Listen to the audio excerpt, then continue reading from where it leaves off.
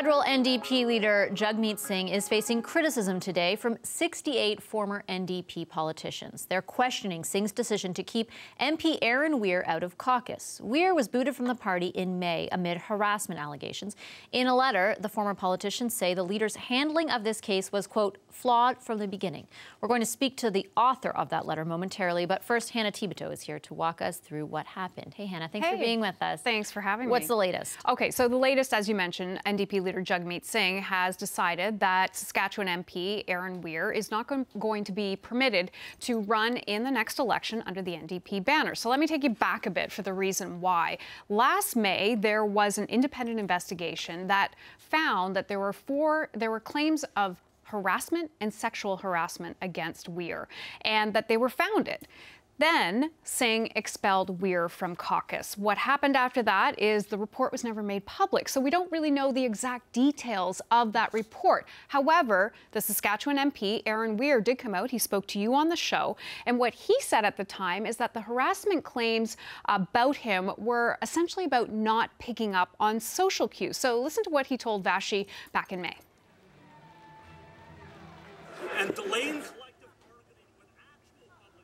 I certainly apologize to anyone who I made uncomfortable by sitting or standing too close to them or by speaking with them longer than they wished to speak with me.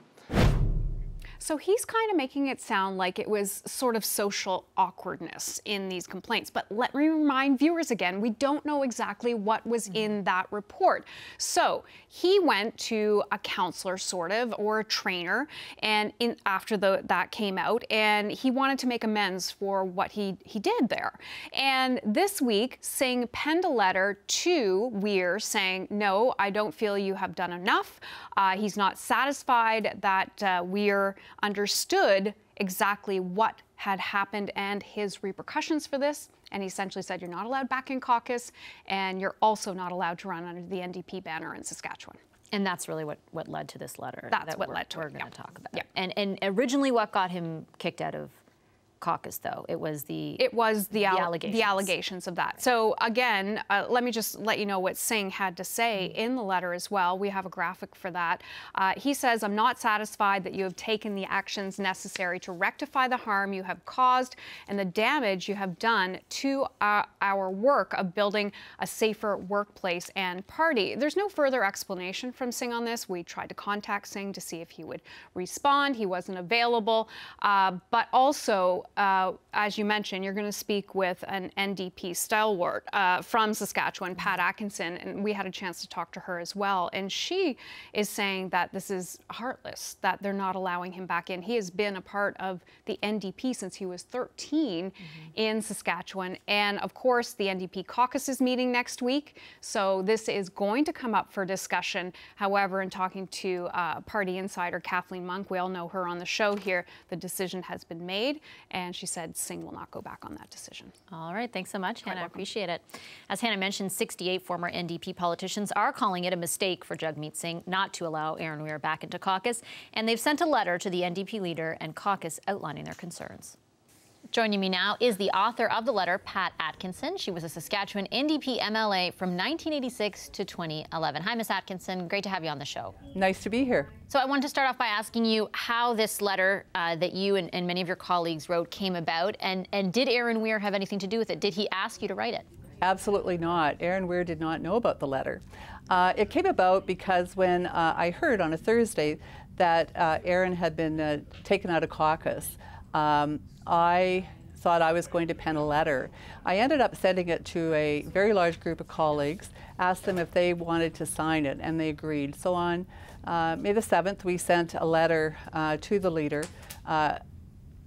indicating that we thought that the process that he had used was absolutely flawed and that Erin Weir needed to be reinstated. Erin Weir knew nothing about the letter until much later. You talk about the process, I guess, and specifically in the letter, it suggests that Mr. Singh should have waited for a formal complaint to investigate. But during the time, for example, of the Me Too movement and really the kind of increased awareness of these issues. Would it not sort of have been seen as ignoring the problem if Mr. Singh did nothing when he was made aware of at least there being some sort of problem? Well, I mean, either you have due process and procedures or you don't. Either you follow the constitution of the party, the policy of the party, the policy of the House of Commons, and the collective agreement with party staff members, or you don't. In this case, I think whatever happened to Mr. Singh got the best of him, and he did not follow due process. And that's what we were most offended about. And we were also concerned about how Erin's behavior was being described. Our understanding of sexual harassment is inappropriate touching, inappropriate comments, lewd remarks, sexual innuendo, and so on. This particular investigator referred to Erin being too close, invading a person's personal space, and not having social cues to exit and not be involved in conversations. Well, as someone who has done a lot of working the room, you insert yourself into conversations. As someone who is very tall, which I am, when you're 6'4", as Erin is, with a big voice, sometimes you lean in. We think that this whole thing got blown up beyond proportions.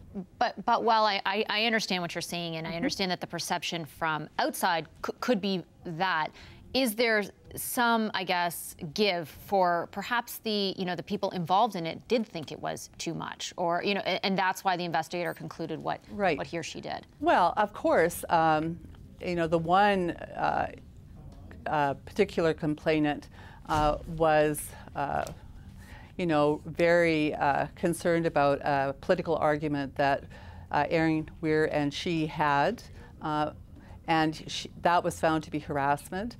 Erin Weir has attempted to apologize to her. That hasn't, for whatever reason, that has not happened. He'd like to. He knows that his temper got the best of him.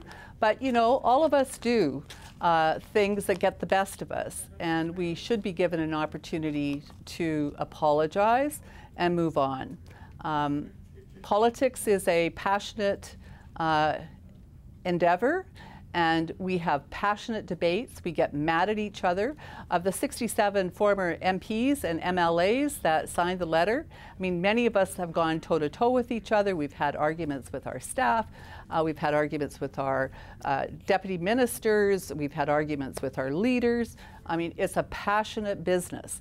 And sometimes you need to apologize because your emotions get the best of you. Mr. Weir has tried to do that to not only the complainant, but also the former leader, Tom Mulcair, and he has apologized to Charlie Angus. Mr. Singh, when he basically, Mr. Weir wanted to be reinstated and able to run under the NDP banner, and Mr. Singh wrote a letter saying, basically no way, and detailed his reasons. One of the reasons he stated was that the president of the union representing the NDP caucus members told Singh's chief of staff that the union has serious concerns about ensuring a safe workplace should Mr. Weir be reinstated. Right. What is Mr. Singh supposed to do, ignore those concerns? Well, I mean, let me just say this. That we understand that the president of the local works in Mr. Singh's office. It's unfortunate that the letter didn't come many days earlier. It appears on the day that Mr. Singh was sending the letter to Mr. Weir. Of course, we need to be mindful of how people feel, but let's just get back to what he was accused of. Being too close to people, engaging in conversations that he needed to move on from, and he had a fight with a political staffer. I think Mr. Weir has worked with a trainer. Mr. Weir has tried to make amends. Mr. Weir and the trainer indicates that Mr. Weir now gets it, and that Mr. Weir is, trying to be a better person. And I think people should be given a second chance. And in this case, the leader doesn't think a second chance should be given to Mr. Weir. And all of my colleagues, my former colleagues, disagree with Mr. Singh on this matter. Do you know of any support among the federal caucus for what you're saying? Because there are no current MPs on that list. Well, you know, one of the things that I know about being in a caucus is that you never criticize the leader. And I think we learned that recently with you know, Charlie Angus was critical of the leader over the Christopherson case. I mean, you don't come out and criticize the leader. You have your discussions inside caucus. We are hoping that next week, because this letter, a letter has been sent to every member of Parliament, NDP member of Parliament, and we're hoping next week at least they will have a discussion about the Erin Weir situation and how he's been treated. I mean, we've got 67 former politicians in the province of Saskatchewan, NDP politicians, asking the leader to reconsider. The leader should listen to people who know something about politics and something about due process. Have you spoken to Mr. Weir since the letter? Yes, I have. And what was that, if you can reveal, what was that conversation like? Well, I mean, obviously, Mr. Weir is very, I won't use the word devastated, but feels very badly about this. Mr. Weir is a fourth-generation CCF NDP young person. I've known Mr. Weir since he was in grade 9. I was the Minister of Education, and he was in the provincial debates. Mr. Weir has been involved in politics since he was 13 years old, over 20 years. He wanted to be a member of Parliament. He is a brilliant person. I think he's done a good job in Parliament. We like to think that he represents us very well in terms of his intellect and advocating on behalf of Saskatchewan. And so this is, you know, a game changer for Mr. Weir, and we think that the leader needed to give him a second chance. The leader is a former criminal defense lawyer. He knows that people make mistakes, and they are able to redeem themselves, and they need to be given a second chance. And he's not giving that second chance to Erin Weir, and we think he should. Okay, I'm out of time. I have to leave it there. Thank you so much, Ms. Thank you. Appreciate it. Thanks for calling us. We invited NDP leader Jagmeet Singh to join us to address Erin Weir's status. Mr. Singh declined our request, but joining us now by Skype from Gabriola Island in BC is NDP MP and critic for women's equality, Sheila Malcolmson. Hi, Ms. Malcolmson. Nice to see you again. And you too. So I know that you've seen this letter. These 68 former NDP politicians essentially say that the whole investigation shouldn't have started without a formal complaint, that essentially the process was flawed. What's your response to that?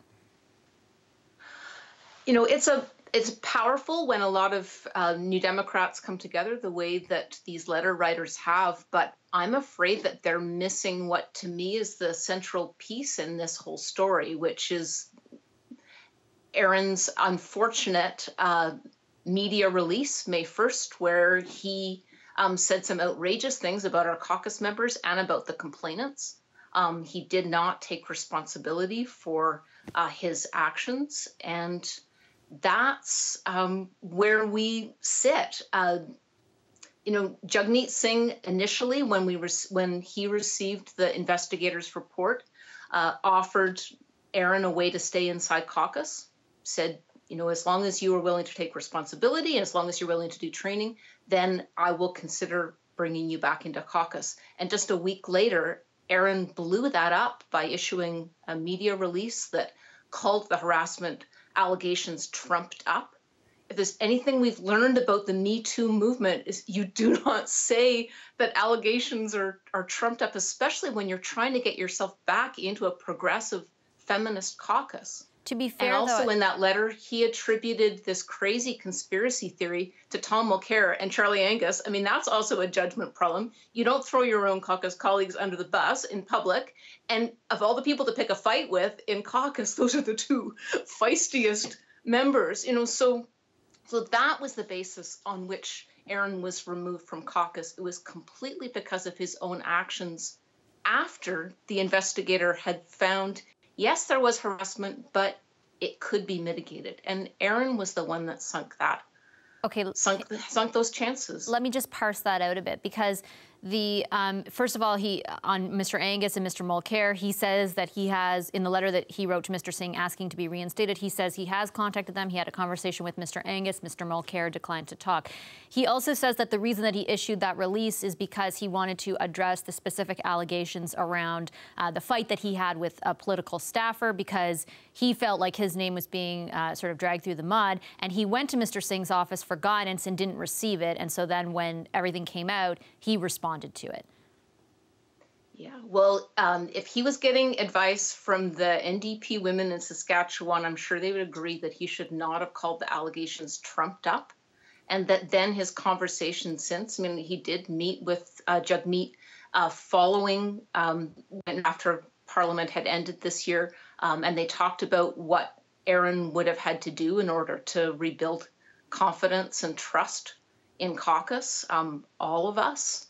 You know, not just Charlie and Tom, but anybody who would want to know that for sure this would never happen again, and that Erin understood the damage that he'd done, both to us as individual caucus members, but also the reputation of the party. To call allegations trumped up is something that should never have happened, and he didn't take those opportunities to make us believe, those of us that he spoke with, that it would never happen again, and that he would completely disavow the things he said in that letter. So this is, I mean, all of us, all political parties, we're all feeling our way about how to address sexual harassment in the workplace,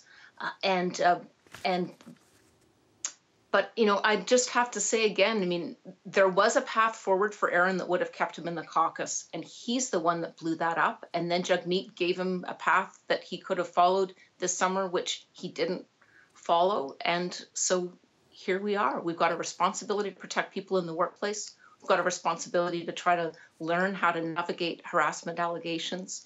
And I'm really glad that Jagmeet has stuck with his original, well, actually with his second decision, and it's our responsibility as social democrats, as feminists, and as employers to keep a safe workplace, and that's what Jagmeet's done. I'm just not clear, I guess, how Mr. Weir didn't follow the path. I mean, he has apologized. He says in this letter to Mr. Singh in August, more generally, I recognize the recent public conflicts within the federal NDP caucus have been harmful to our party.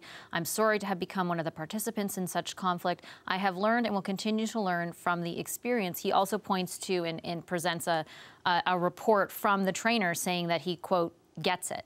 So could you be explicit, I guess, about what part of the path he hasn't followed?